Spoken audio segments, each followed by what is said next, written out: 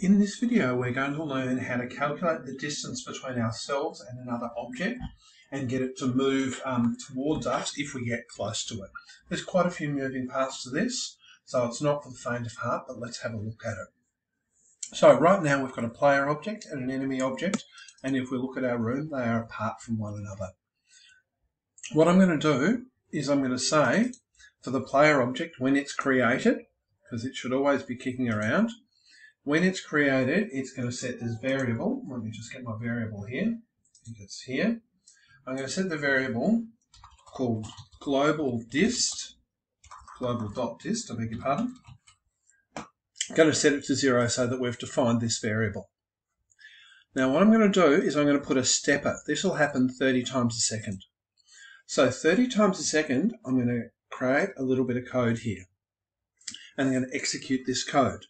Now, I'm going to say that global.dist equals, and this is where I did a little bit of research, distance to object, so distance underscore to underscore object, brackets, the name of the object.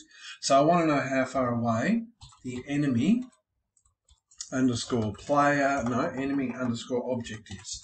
And this is a really good reason why you should have sensible names for all your things, and then I'm going to put a semicolon on the end for the end of that. So, first of all, let's see if this runs without error, because that's our first thing. We're going to be calculating this before we can use it. Okay, so far so good. My game plays. I think it's probably working, although I can't really tell. So, what I'm going to do is set up something on the enemy object that works with that distance. So, now this is assuming that it works. Actually, you know what? I'm going to build this in. I'm going to build another object, and I might take this out later in the game.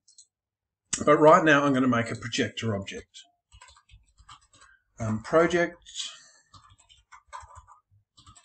Projector underscore object. And I'm going to use this so that I can actually have visibility of this variable. So it's going to be drawing, and it is going to draw, let's say where are we down here? There we go. It's going to draw the variable called global.dist. And it's going to draw it at 30 and 30. Okay? So 30 and 30 is going to draw that variable. Okay. And actually, I reckon that might just work as it is. Let's have a look and see if that works. So I run. So I'm actually not seeing anything there. And the reason why I'm not seeing anything there is that I actually forgot to put that projector into my room. So projector cannot do its job if it's not in the room. Okay, fantastic. So you'll see I'm actually getting that number there that's telling me what my distance is.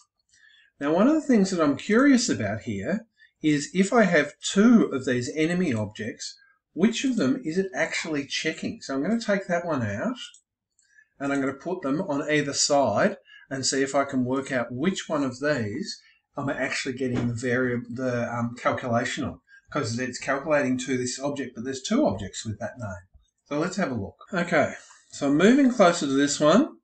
Yep, so that calculated to there. And that calculated, I think it's calculating the smallest distance. Now, I seem to be getting further away, which leads me to believe that I've probably lost control of my object. So, I think it is calculating the distance to the nearest one of those objects. So what I'm now going to do is I'm going to give the enemy object something to do. Again, 30 times a second, so once a step, it is going to make a decision. And it's going to make a decision based on that variable. So where are we here? Up there. I'm going to test the variable called global.dist. And if it is less than 200, so 200 and smaller than, then I'm going to get it to do this action here. And in this particular case, I'm going to get it to move towards, now there is code that does this, I'm just looking to remember, you can get it to move towards something, maybe it's on the first thing where it moves towards, there it is, so my photo's in the way, it moves towards a particular spot. Okay, that's not what I wanted. So what I want, I think, is this one here. Oh no, step avoiding. No, okay.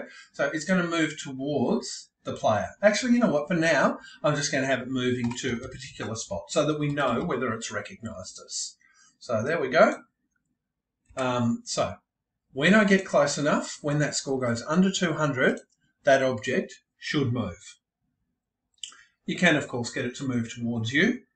That would be a perfectly fine thing. Okay, so there we go. I'm going to get close enough to it. And there we go, and it moved.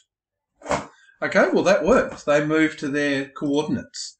Although their coordinates were a little bit different to each other, which surprises me. But what I'm going to do is I'm going to actually say to them, else.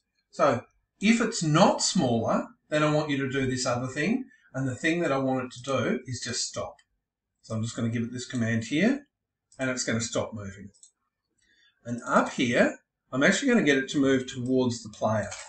So I'm going to say player underscore object dot x, so it's moving towards the player's x coordinate. It's moving towards the player's y coordinate, but I'm going to make it go slower than me so that I can outrun it. So what I think will happen here is that when I get close to it, it will start chasing me, but when I'm outside that 200, the else condition will kick in and it will stop moving. But I have no idea whether this will work. Let's have a look. Okay, so I'm going to get close to it, and now I'm going to move away. Oh, there you go. And then when I get close again, and then when I move away. There you go. Works really well. I hope that's useful to you, and that's the end of this tutorial.